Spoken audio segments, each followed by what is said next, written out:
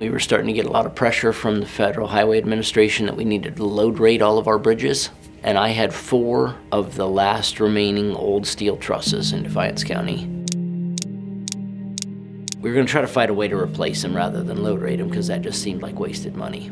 And so in our case, we had a local contractor replacing a bridge for the state. And so we contacted them to see about the possibility of buying the old beams. And they said, sure, we'll sell them to you at scrap price. So we bought them and then took them back to our yard. So that made a big difference in what we could afford to do. We have 3 of them in service that all came from that one ODOT bridge replacement project. And that was kind of our introduction to recycling steel beams. Muskingum County has been using upcycled beams or bridges for a long time. With a population of only 86,000 and having one of the largest counties infrastructure-wise, we have to be creative in our bridge replacements. We've seen a tremendous cost savings from it. The structures kind of fit what's needed. We don't need a Cadillac on many of these roads. The average cost saving per bridge is, I'm going to say, at minimum of $50,000. We cut off the ends, we shorten the beams. Sometimes there's plates on top that we have to cut off. We'll have to drill holes for guardrail offsets. We'll have to drill some holes for diaphragms to tie all together. Those are the typical modifications that we make to the beams. So in the end, the capacity of the bridge, safety is not a concern. And structurally, these are rock solid bridges. Those locations are on state routes that are often seeing hundreds of trucks a day, but they're going to locations where quite literally they might only see 100 trucks in a year. I have no safety concerns over using these beams. They're typically a lot stronger than any beam I would put in that location. When you go from an 80-foot long bridge down to a 60-foot bridge with the same beam, you're making a stronger bridge. Well, these are a little stronger, they don't vibrate as much, there's no flexing, and the concrete tends to last longer, there's less cracking in it. This is not an interstate.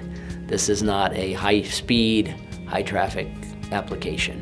And so in many ways, these bridge beams served that previously in their life. Now they get to retire and carry a load once in a while. Well, the bridges that we've built with upcycled beams have performed wonderfully. When you go out and look at them, they're beautiful bridges in my opinion. They turn out really nice. It's a benefit to our county, it's a benefit to our community, and we're not scrapping valuable products. These projects preceded ODOT's upcycling program. It helped us learn ahead of time. We've now since then been able to take delivery of some steel beams off of 2 ODOT projects. It's pretty likely that out of those 2 bridges, we might get enough steel for 5 or 6. Being able to get the beams from ODOT is beneficial because we don't have to go out and look for them. And I don't even think we have to pay anything for them. They're given to us as long as we use them. If we go out and buy them, we have to pay minimum scrap prices for it, and sometimes more than that. I'd like to see the future of this program expand so that other county engineers can utilize some of these beams. Although I don't want them to take the beams I want, but For us, I think it has the capacity to meet quite a few of our bridge needs, just in the sense of these ODOT bridges are often larger, and so we can get multiple bridges out of one set of beams. I could see it being used quite a bit as we go forward. There's a need for this, for other counties need it as well, not only in Ohio, but I'm sure throughout the nation, other county engineers could utilize this process to decrease the costs of their infrastructure and a bridge replacement. So as we look back over our experience with those first 3 bridges, we learned a lot.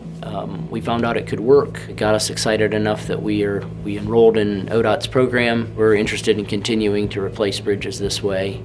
I would encourage anybody that has questions about it, if they'd like more details, to contact us. We'd be glad to share our experience or let you come take a look at them. We've enjoyed it. It's worked well for us, and it's going to be a tool that we keep in our toolbox.